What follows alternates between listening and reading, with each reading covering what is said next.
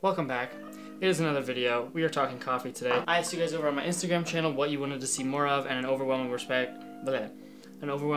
was coffee. So, I feel nervous. I haven't done this in a while.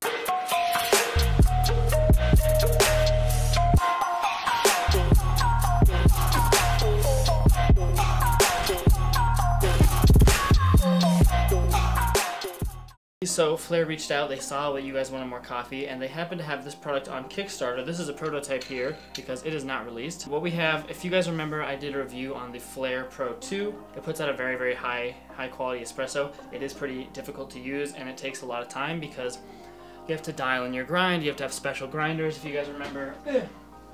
Kenya had sent over this special stepless grinder, which is really amazing.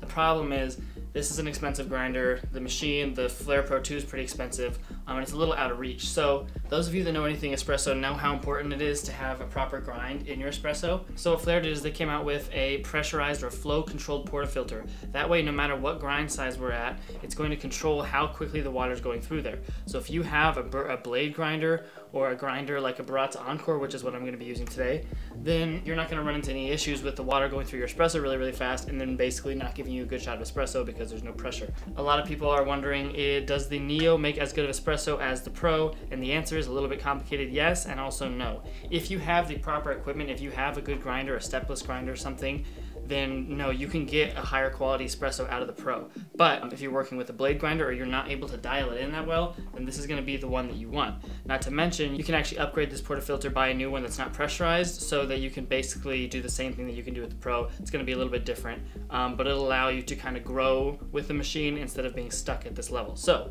anyways, let's get into the brewing. I've used this once before. I'm going to do it again. So I've already heated up the brew chamber, and I'm going to be doing 17 grams of coffee. Today I'm going to be brewing with Corvus, because that is what I have on hand. Also, thank you, Katie, for sending me this bowl. One of my subscribers here on YouTube. She handmade this. I think it's really cool. I'll leave an Instagram link for those of you that are interested in seeing some of her work. Thank you very much. What am I doing? Where'd my coffee go? What did I just do with my coffee? Oh. Alright, 17 grams, we're going in. I used this once before, and the thing that I really loved about it is that when I had the Pro, it took me hours to dial in. It was really hard to get dialed in. Granted, I got an amazing quality espresso, so it's a little bit of a give and a take. But with this one, I ground it on a 0 setting on the Baratza Encore, which is not a super fine grinder, and I put it in here, made the coffee, and made great espresso on the first pull, and I was so impressed with the simplicity and ease of use. Those of you that are in like my age group and are on the run and on the go a little bit more, this is something that maybe you can actually squeeze into your morning routine without having to get all like weird with it, you know? So you can grind a little bit of coffee, throw it in there, nail this thing, get out with a good cup of espresso. Okay, so we've got our coffee grounds here. Again, not super amazingly ground or very consistent. However, it is going to do the trick because we have our pressurized filter. So what I'm going to do, go ahead and load the espresso into the portafilter. Zero, stop meowing. If you can hear my cats, I'm sorry. Okay, good. And then I'm just going to give this a little tamp with the tamper that comes with the Neo. Obviously trying to get it as flat as I can. I can't really see well, and maybe this isn't an ideal way to tamp. However, if you'd like, you can upgrade actually and get a little miniature hand tamper that's gonna help you do a little bit better job. However, today I'm just showing you guys what we have with the base kit. So I'm gonna get a little cup here. This cup was sent to me by Groove Glassware. They're a really amazing company. I'm gonna use it today because it's see-through, so you guys can see a little bit better about what's going on here. Okay, now I have my brew chamber. I'm gonna place that on top. I've been preheating that with my kettle. And then now what we're going to do is we're just going to load the water in the top here.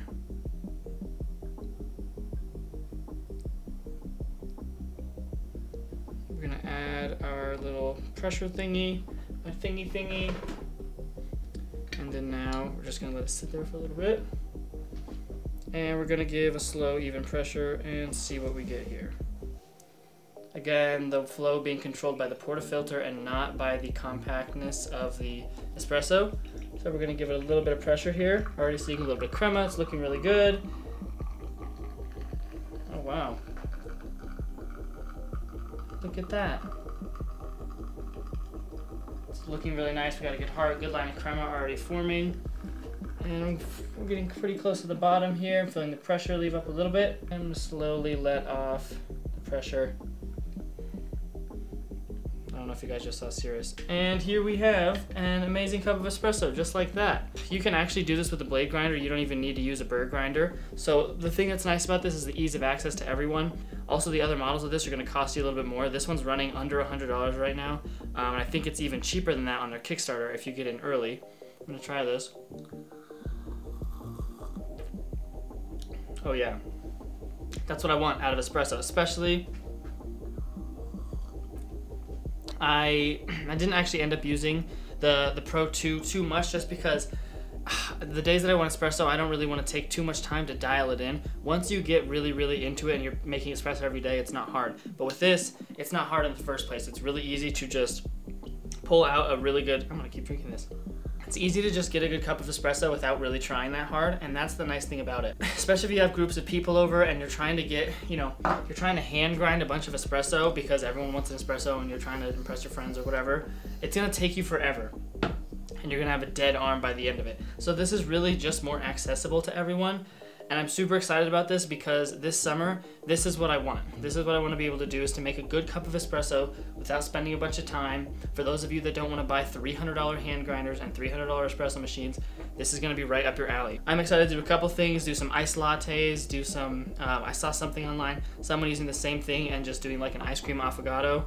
This is a really easy way to do that. And if this is anything like the Pro, then I'm assuming then we can actually do cold shots and not even have to heat up the water, especially now that we have a pressurized brew chamber. It's taking a lot of the skill out of our hands and putting it in the hands of the portafilter, which is really nice. We're gonna be able to pump out espresso a lot quicker than maybe we used to do. So I have to say, this may not be as expensive of a model, but this is the model that I would want. Oh my gosh, I feel like I'm already getting shaky from this espresso. I probably shouldn't be drinking this whole thing. Calm down, breathe. Anyways, this is gonna be my review of the Flair, guys. It is on Kickstarter right now. Go take a look there. I know it has a little bit of a price drop right now. If you are looking to get into espresso and you wanna make good quality espresso without breaking the bank, this is the way to go. And not to mention, there's a lot of machines out there, guys. I'm sure you've gone to a friend's house and they've been like, yeah, I got espresso, and they got a weird little machine or a pod thing.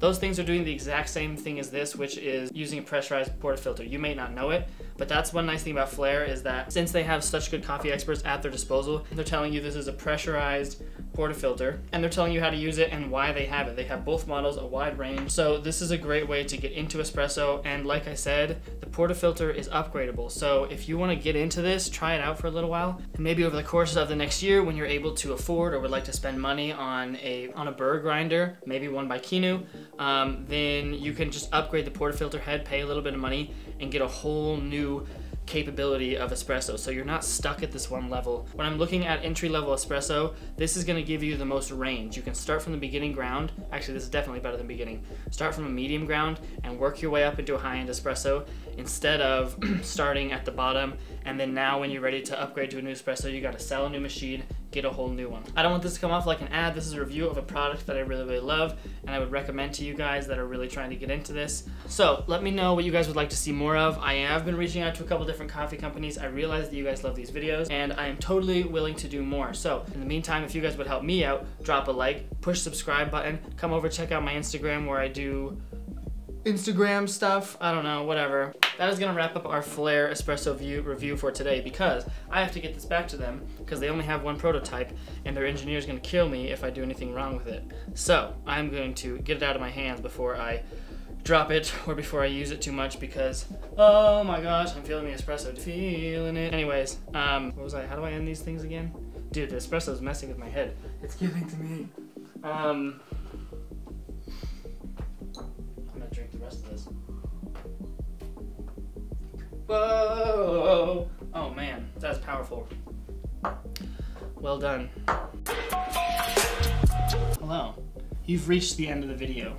Those of you boys who have stuck around. It's been a while since I did a post-video thingy.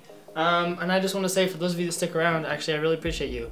During this last quarantine and couple months that I've been off, you guys have been encouraging me to come back. I really appreciate that you guys are here. It's crazy to me that there's so many of you on here, especially when this, I don't know, it just kind of got here out of nowhere. So I appreciate you guys. I see that you guys comment below. I know some of your names. And I appreciate you guys following the content and being a part of it. So, thank you guys. I'll catch you on the next one.